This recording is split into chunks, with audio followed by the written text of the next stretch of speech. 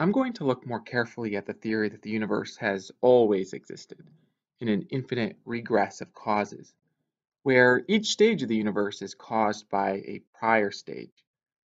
I'm interested in seeing whether an infinite regress could explain why the universe exists, or why anything exists.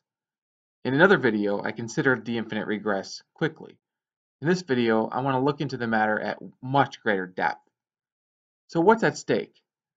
Well, it seems to me that the best explanation of existence is going to be in terms of some foundational element of reality, something that exists and it doesn't depend on anything else. In fact, it has self-existence. It exists just because it cannot not exist. It has a kind of robust grip on existence. But suppose there is no foundation of things. Each thing in reality just depends on something other. To help us to think about this, imagine an infinite stack of turtles. So it's turtles all the way down. Each turtle depends for its existence on another turtle. Now, intuitively, you might think, of course, just citing the causes of each turtle doesn't do anything to explain why there are those very turtles. Why not a stack of giraffes or pebbles or just nothing? However, in the history of philosophy, there have been some advanced questions and thoughts about the infinite regress, and it hasn't been so clear that we couldn't explain the total series by explaining each part of the series. And so I want to think about these things carefully. First, it helps to distinguish two related questions. First, why are there any turtles? Second, why are there those particular turtles? With respect to that first question, why are there any turtles? This is like the question, why does anything at all exist rather than nothing? There's a theory put forward by an excellent philosopher from Acadia University named Stephen Maitzen. And he proposes a really interesting explanation of existence. He says, perhaps there's something rather than nothing because there are penguins. That's right, there's penguins, and that's why there's something rather than nothing. Now you might think, well, that's a little odd. I mean, how does that work? Doesn't the existence of penguins presuppose that there's something? Well, what Bateson is observing is that the existence of penguins, they entail that there's something rather than nothing. In that sense, they do seem to explain why there's something, because after all, given penguins and given any particular thing, its mere existence guarantees that there's something rather than nothing. So I asked my kids about this.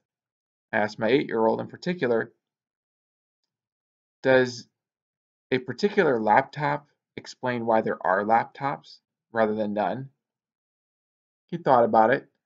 He said no, it doesn't explain why there are some laptops rather than none. That's his intuition. Now, maybe he wasn't fully understanding the question, or maybe he still has a kind of native intuition uncorrupted by philosophy. Well, whatever the case, it does seem that there's something right about Maitzen's theory. I mean, there's something right about the fact that each thing implies the existence of something rather than nothing. And so, in that sense, I guess perhaps it does explain why there is something. However, there does seem to be still a further question, a deeper question, something left over. Consider again the turtles. We want to know why there are turtles. Should we say, well, each turtle explains why there are turtles at all, rather than just none? That doesn't seem quite right. I mean, consider the general category, turtle. It's not empty in this scenario. But why isn't it empty? Why are there members of the category turtle? To appeal to one of the members to explain why there are any members feels, well, it kind of feels circular. I mean, it doesn't seem to really answer that deeper question. Now, maybe you could appeal to a member of a category to explain why that category isn't empty, because that member falls under a more fundamental category. For example, maybe each turtle in this series is a snapping turtle. And so the reason why there are turtles is because there are snapping turtles. So in that case, you could explain why the category is not empty in terms of the members, as long as you appeal to a more fundamental category that those members fall under. But then we can ask about that more fundamental category, the snapping turtles. Why are they in existence? Why is that category not empty? And it seems to me that we can take this all the way down to any category. Any category is going to have its most fundamental instances, and we can wonder why that category isn't empty. Go back to existence. Why is the category of existence not empty? Why is there something rather than nothing? So while each thing may explain to some extent why there's something rather than nothing, in the sense that it entails that there be something, it may still seem that there's this deeper question left over that isn't yet answered. Well, let's go back again to that second question, the question about not why there are any turtles rather than none, but why there are those particular turtles. Why did they exist? I want to think in the rest of this video about that particular answer to the question of existence. There are turtles because each turtle is caused by another. Now, in the history of philosophy, there is this thought that by explaining each member in the series, you have thereby explained the whole series. I mean, this is quite reasonable. Just think about it. Each turtle is fully explained by another turtle. And so each turtle has a complete explanation. There's no turtle that is not explained. And then by explaining each turtle, haven't you thereby explained the whole? The whole is explained by its parts. The whole stack of turtles is explained by each turtle. And maybe this sounds weird that all the turtles are explained. We're only appealing to other turtles, but maybe the weirdness here just has to do with the weirdness of infinity. Infinity is weird. But if we're allowing an infinite regress, then it seems we could have an explanation for everything that we'd want to explain. Each turtle is explained, and the whole sequence is explained by the parts. In fact, this idea that the whole can be explained by the parts makes a lot of sense of various examples we can think of. Paul Edwards, a philosopher of the 20th century, proposed a famous example involving Eskimos. So imagine you encounter a group of Eskimos at some corner, and you ask them why they're there, why they're at that corner. And each Eskimo gives his story. I'm here because of this, this, this. Another Eskimo says, I'm here because of that and that. So they all have an explanation. Now that they've each given their explanation, you can add up those individual explanations, and now you have a total explanation for why they're all there. Edwards says we wouldn't need any additional explanation for why they're all there, because by explaining why each one's there, we've thereby explained why they're all there. And I think this example does indeed support the idea that you can explain the whole group of them by explaining each part. The explanations of the parts do indeed constitute an explanation for the whole. So then in the infinite regress, if you have this infinite chain of turtles, you do explain why each turtle exists by another turtle, and you explain why they all exist in terms of those same turtles. But let's think about this a little more carefully. In the Eskimo example, the explanation for why those Eskimos are there is in terms of things other than those Eskimos being there. I mean, they're citing factors that run outside the thing you're explaining. We didn't say the Eskimos are there because they're there. Now, that wouldn't be an explanation. That would be circular in a way that doesn't satisfy the question. So a circular explanation doesn't seem to work. But now look at the infinite regress.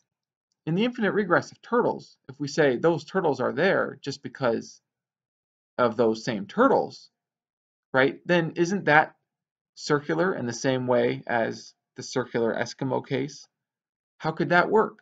Now you might think, look, in the infinite sequence, you can't have a circle precisely because it's an infinite sequence.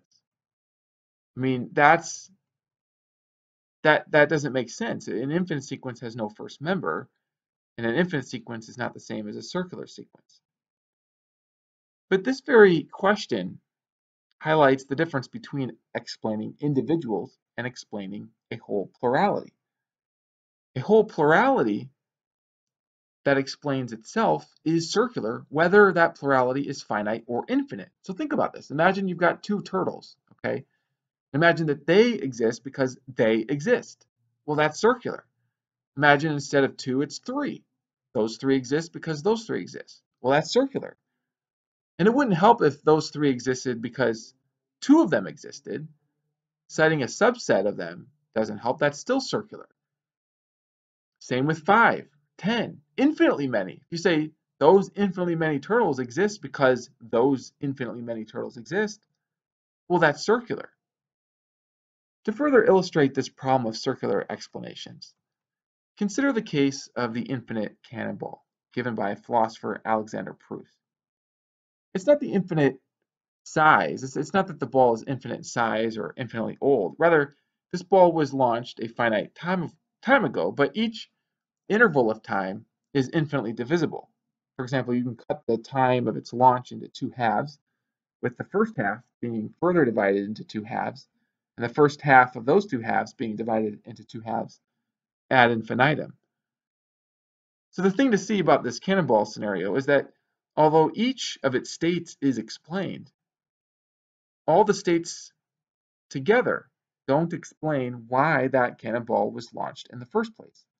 We can see this by the problem of circular explanation. If we just appeal to the states of the cannonball to explain its states, then we don't have an explanation that runs outside of the thing to be explained. And this problem arises for any infinite regress. The regress can't by itself explain itself, assuming there's no underlying self-existent foundation, something that exists just because it cannot not exist. If each thing depends on another thing, then you can ask of those things, all of them together, what explains them? Let's think just a little more carefully about this inference. The inference from each thing is explained, so all of them are explained. I mean, it's tempting enough. If each thing is explained, aren't they all explained? But actually, this inference commits a kind of fallacy, which is like the fallacy of composition, which is the fallacy of thinking that the whole has all of the features of its parts. Clearly, there are counter examples to that. Well, it's the same here. Imagine each turtle has an outside explanation in terms of another turtle. Should we say that all the turtles together have an outside explanation in terms of another turtle? Well, that doesn't make sense because there's nothing beyond all the turtles together.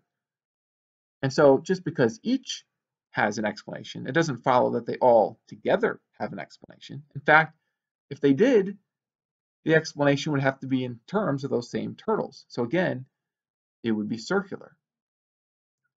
Now, I'm taking this discussion to a kind of abstract and complex level of depth, but that's because the objections brought up are abstract and complex. And so we have to go deep in thinking about them. This technical analysis reveals, I think, that that initial intuition that the bottomless stack of turtles wouldn't explain why there are those turtles. Why the turtles rather than pebbles or something else? But that intuition, that basic sense is correct. In fact, upon further analysis, it's not only correct, we can show that if it were not correct, then you would have a circular explanation. Those turtles would be explained by those turtles. And that's something that's not just easy to see, I think. I don't think it was seen clearly by Hume. Hume was thinking in terms of each individual being explained, and then the whole being explained by its parts. But forget about the whole, just think about the parts. What explains them? If you cite those same parts or a subset of them, then you have a circular explanation, like the Eskimos being at the corner because they're at the corner. And that doesn't satisfy the question we're trying to answer. So why does this matter? Well, what I think is at stake here is the foundation theory. Foundation theory is that at the bottom of all things, the foundation of existence, is something that exists, but not because it depends on something else. It exists just because of its nature. It cannot not exist, and it provides the ultimate ground for everything else. Now, what's interesting is that a foundation theory is compatible with an infinite regress. You could have an eternal universe. As long as that universe has a foundation, self-existent, independent reality that gives rise to everything else, perhaps at each moment of its existence, then we have an ultimate explanation for its existence. But sometimes the infinite regress theory is proposed as an alternative to the foundation theory.